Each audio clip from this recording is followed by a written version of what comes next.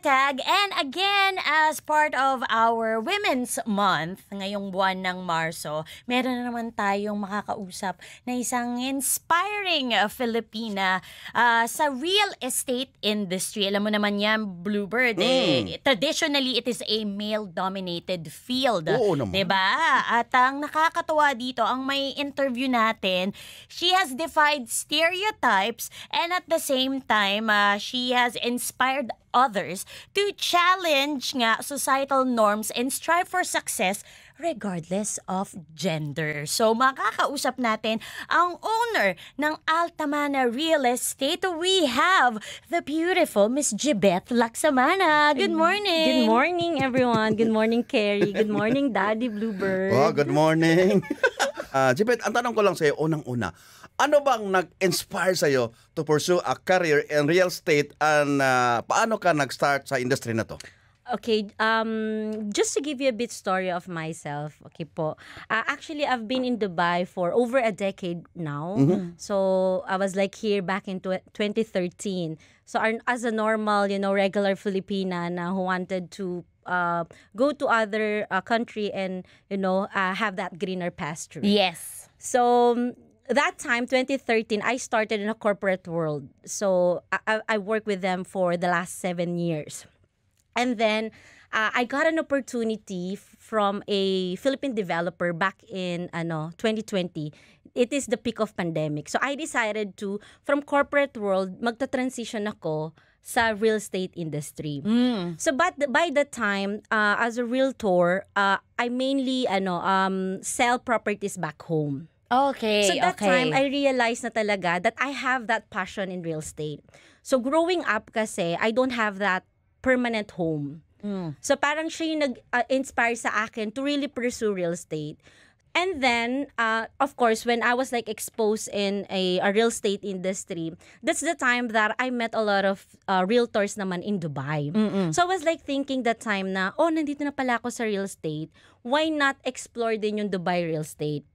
So basically, Dubai real estate is really a dynamic industry and it's a big opportunity talaga.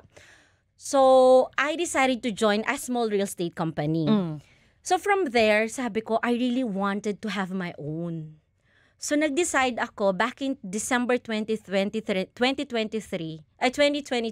that I will start my own real estate agency. But kasi I've seen that very less lang yung Filipino realtor sa industry. So parang yun yung nag-push sa akin na I wanted to elevate yung Filipinos when it comes to industry. So kaya nabuo si Altamana Real Estate. Yeah. So it's a fully Filipino-owned real estate agency po siya.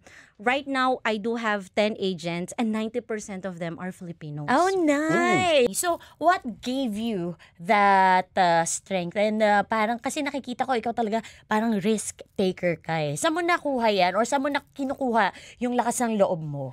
Actually, I think because I am the eldest, parang breadwinner ka na and you...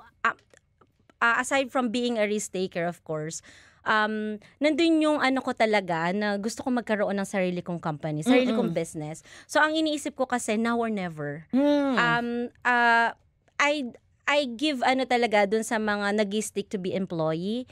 But for me, because of the risk na kailangan mong i-consider, I chose to be a business owner. It's not easy. It's not easy, especially in this industry. So, ang daming mga challenges na haharapin. But then again, nandun kasi yung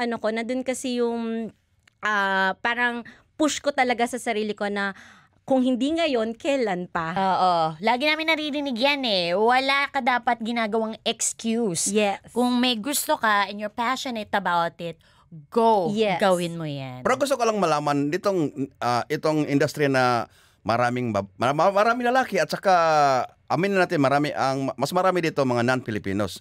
Pero anong pinagkaiba mo at saka serbisyo mo sa mga competitors mo? Actually, just to give you statistics lang, there are over 17,000 brokers dito sa Dubai. Dubai alone, okay? Good thing right now, 34% of that is women na. So at least that industry gives an opportunity for women to do this business, to do this industry. unfortunately or fortunately, our Filipinos, at least 2% lang from that 17%.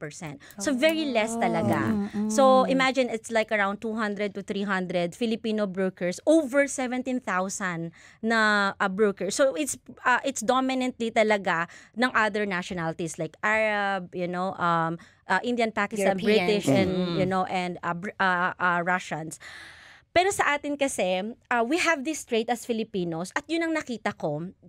I had that during when I'm a real estate agent kasi, I got this clamor from client, from landlord, tenants, that sometimes they are meeting realtor or real agents na nami-mislead sila ng information, nagkakaroon ng unprofessionalism. So parang sa akin, ang characteristics kasi ng Pilipino is nandun yung professional tayo, very patient tayo. As much as possible, we give the best information. Hindi natin mini-mislead yung tao. And at the same time, we're very transparent. Yes. So yung parang nag-ano sa akin, that trait of Filipinos can do well in this industry. Pero sa itong sa industry nito, okay, nandiyan na tayo meron tayong plus factor eh. Pero meron ka bang nasalubong din na-encounter na mga challenges? At saka paano mo ito nilagpasan? Madami po. Bigyan mo kami ng isa. So actually, sabi ko nga, this industry has been dominated by other nationalities. As a Filipina, of course, kailangan talaga nating i-prove yung sarili natin, not only once, but 100 times to people around you that kasi this one is an investment eh. They spend millions of their money. So nandun yung mo talaga na dapat trustworthy ka as a person. Yun lang din yung siguro naging challenge in the beginning. But then sabi ko nga, we will go back to the traits of Filipinos. At the end of the day, these investors wanted to work with trustworthy people. Diba? So ganun naman tayo, ganun naman yung industry kasi money ang pinag-uusapan. So aside from that, of course we can communicate well kahit naman British, Indian, Pakistan or other nationality yan. We Filipinos are very very fluent in English, so we can communicate well to them. But again, sometimes din naman they wanted to speak with their native language talaga. So yun yung parang isa sa mga nakita ko na challenge that time. Second, yung intense competition. Kasi nga, ang daming brokers. Like 17,000 brokers. So yung competition talaga is sobrang lakas. Sobrang intense. Like, there was a time na 90% na, okay na. Bibili na yung buyer property na, okay na siya. And then, the seller will tell me na, I'm sorry, Giebeth, I gave it to another agent. Or, yung buyer would tell me that, I'm sorry, Giebeth, I already bought from someone else. So, alam mo yun, you already work hard for that for how many months. And then later on, mapupunta lang din sa wala. But then, since we have this, I always focus on the service eh. At the end of the day, they will come back to you. That's only one transaction. Eventually, if they decided to buy again, dahil dun sa service na ibibigay natin as a realtor Filipino, diba? Babalik at babalik sila. Tama yan. So, since we have talked about your company na, Altamana Real Estate Company, can you share with us, kasi sabi mo nga before, nasanay ka na nagsisell ng properties back home, which is a typical, a normal thing to do, especially yung mga OFW sa atin, gusto mag-retire sa Pilipinas.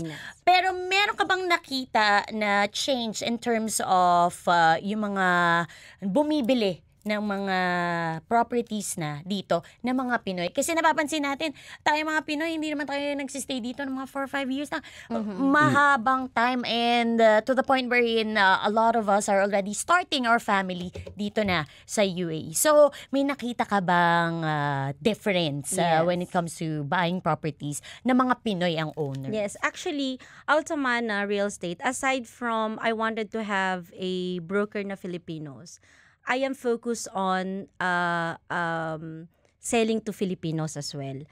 So, kasi tayo, it's over 700,000 Filipinos tayo sa UAE. So, imagine mo, madami din nagstay dito for over 10 years na. I mean, when we started naman, sabi lang natin 2 years, diba? Dahil maganda naman ang opportunity na binigay ni Dubai, humahaba yung taon natin dito. So last year, most of my clients are Filipinos. Ay, nice. Thank God. Yeah. Pero ako, maiba tayo. Nasabi ni Kiribel, grabe ka pa na magtrabaho. Kahit may bagyo, lulusong ka pa rin. May baha, lulusong ka pa rin. Sobrang busy mo eh. Pero tanong ko lang, may time ka ba? Enough time ka pa ba sa family mo? Thank God lang po, my parents are with me. So, shout out sa nanay ko, nakikinig niyan siya, si Mama Virgit, sa tatay ko, si Tatay Abet. So, they joined me like 4 months ago. So, they are with me right now. So, at least kahit papano, even if I'm busy the whole day, pag uwi mo sa bahay, alam mo, nandyan sila, nakakapagkwentuhan. So, I still spend time with them.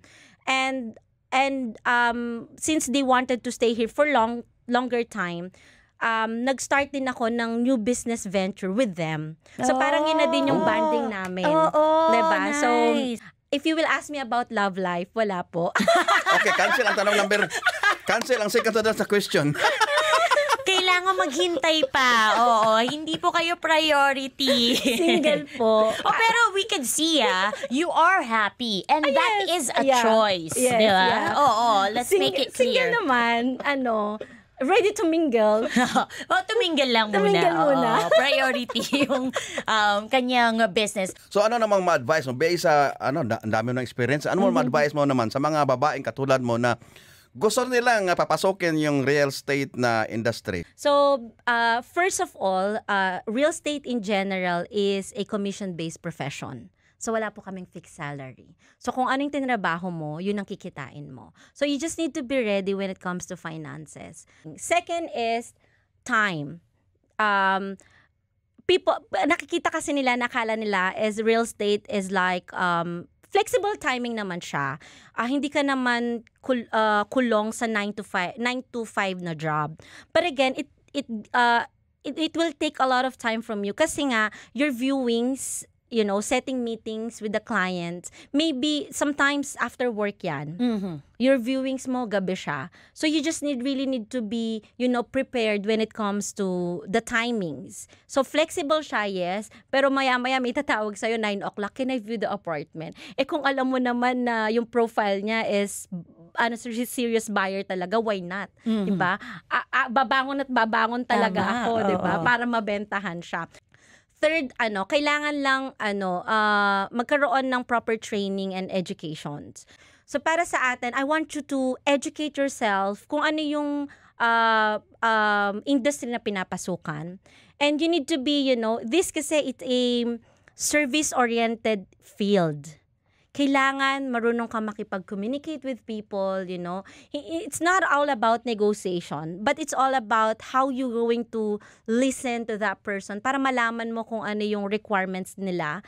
And then you could give that requirements based on whatever listings that you have. And lastly, you need to find a real estate agency that will help you and guide you when it comes to achieving your real estate goals. Oo, naku, ang dami natin natutunan na talaga namang nabibilib tayo sa ating guest ngayong umaga. Isa lang ang masasabi namin sa'yo, Giebeth. Iba Ka Kabayan! Thank you! Tag 91.1 Pinoy talaga!